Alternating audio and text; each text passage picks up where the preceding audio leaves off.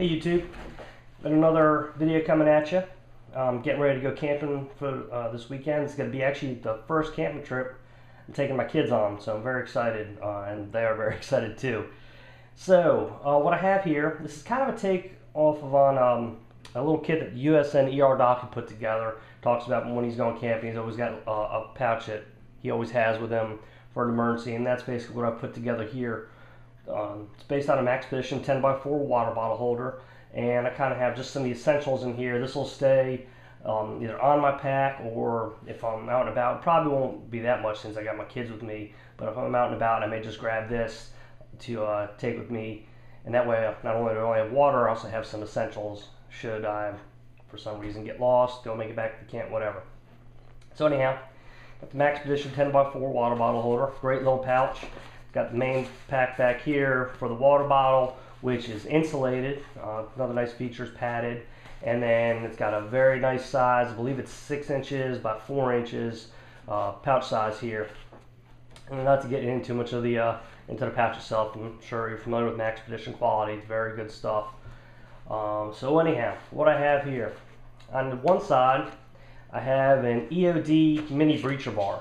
It's a nice little good sized tool if you're familiar with County Com.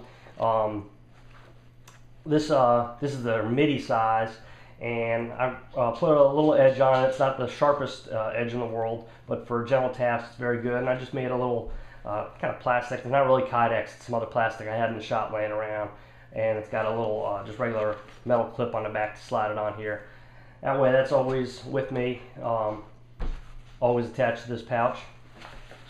And on the other side, slid up here into the PALS webbing, is just 25 feet of 550 cord that's bound up, and it should be more than enough for anything that I might need. Obviously in the main pouch, I have, I'll get back to this, I have a stainless steel water bottle, and reason going with the stainless steel water bottle is if for some reason, separated, lost, whatever, and I have to get water, I can boil water in this to make sure it's purified for consumption. So anyhow, that goes right in the top there.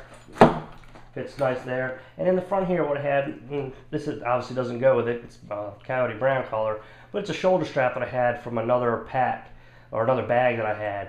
And if I am going to be going out and about, there's 2 D-rings on the side of the pouch here that I can attach this to, so this can be a standalone pouch. It doesn't need to be attached to a pack. Now, getting into the meat and potatoes of this, in here is your basics. Obviously we know shelter, fire, water are the main things that you need in a survival situation. So we've got water covered. We should already have enough water left in there. And now I got this pretty well jammed up, and we'll go through the contents here. I went with the high-vis 550 cord, yellow 550 cord here, so you put this around your neck, and if you do drop this or lay it down, at least it's the bright yellow, you should be able to see. And I've got a fire steel on here, a whistle, and a little button compass that just stays on here. And again, this can get thrown around your neck if you need to when you have all this stuff out. A note on these fire steels: if you normally see these, light my fire, mil spec, something what it is. When they come with like this like a painted coating on here. I just took some sandpaper, filed it down. It works real well once you take that coating off of there. Anyhow, get back to here. The ubiquitous Altoids tin. I just got a rubber band to make sure it stays secured if I go to grab it out of here. And in here, 2 Jolly Ranchers. You know, little sugar goes a long way. Comfort, big lighter, and I threw some safety pins in. Lord knows I have tons and tons of uses. Can't really go wrong with them. And let's drop these out. A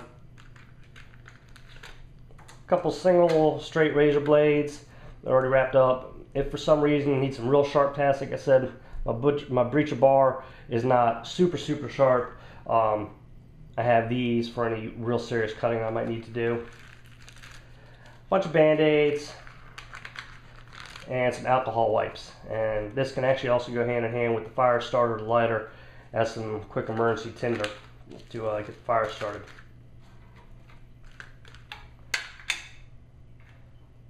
And next what we have, a Adventure Medical Kits AMKey, the 2-person heat sheet. Without opening up, I still have it sealed up in here. I was gonna try and vacuum seal it, but I don't know how much more this can get packed down. This is packed up in here pretty tight. I think if I were to take it out and open it up and then fold it back up, I could do so. And what's interesting on here, without taking it out, it's kind of hard to see, but there's some writing, there's some diagrams, and it's just got some basic survival and first aid instructions printed on there. And again, this is the 2-person size. That way it's a little bit bigger. You can really wrap yourself up with it. What I do have vacuum sealed is just some simple 2x2s and 4x4s.